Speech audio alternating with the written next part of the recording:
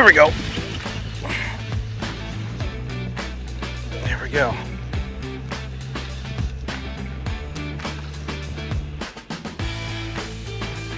That's a good fish. Well, okay, you can net him. Go.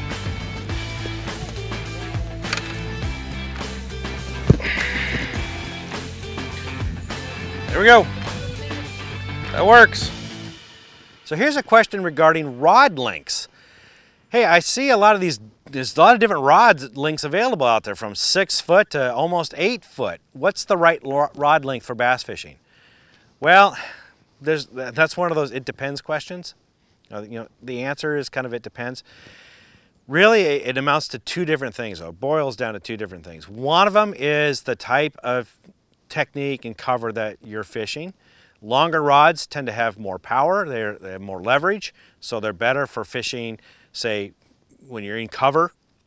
You can also throw lures longer with longer rods, so it might be better for, for example, crankbait fishing.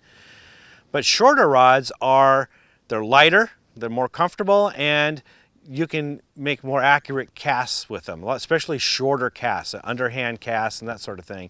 It's easier to make those kind of casts and be more accurate.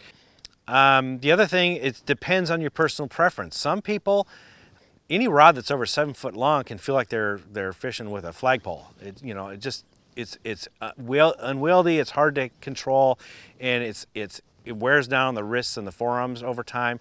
For some people, the lighter, shorter rods are easy to use. So a lot of it boils down to those two things. What type of lure and presentation are you in cover that you're fishing, as well as your comfort level in fishing the different rods.